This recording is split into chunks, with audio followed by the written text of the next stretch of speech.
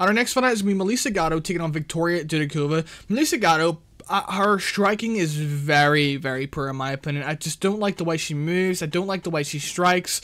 I just don't really like anything about her on the feet, to be honest. I think her grappling is very good. I think, you know, take a girl's back like Tracy Cortez, that's very impressive to do, man. You know, get on top of Tracy Cortez and, you know, transition into dominant positions against a girl like her. That's very impressive. But yeah, I'm not really high on her in the striking aspect. Her output is decent, but honestly, I think that she's, you know, a BJJ or like get on top or bust type, you know, fighter here. I don't really think her wrestling is good either. I think she went, let me actually just check.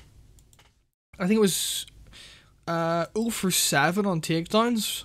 Yeah, it was 0 for 7 against Ariana Lipski, who has improved a lot, and I do think Ariana Lipski is a bit, has better takedown defense than Victoria Dudakova, who did look pretty bad on bottom in her last fight against Junyu Fry, who actually bet at like plus 380 or something. It was actually a pretty good bet for plus 380, but honestly, I think the striking difference is going to be a big factor in this matchup. I think that Victoria Dudakova will be landing the harder strikes, she'll be landing the more impactful strikes, she's going to be the more technical female on the feet, and I just like her on the feet. I like her at plus 140, whatever she's at now, so I'm gonna go with the dog in this matchup. Victoria Dudakova to land the harder strikes, to be the more active striker on the feet, and just have the better in and out movement as well. I think the footwork will be a big factor on how she's able to evade Melissa Gatto's strikes on the feet, because a lot of them are arm punches, a lot of them are telegraphed, and I think that Victoria Dudakova will be able to just see those coming and you know, counter them. So yeah, I'm gonna go Victoria Dudakova by decision in this matchup.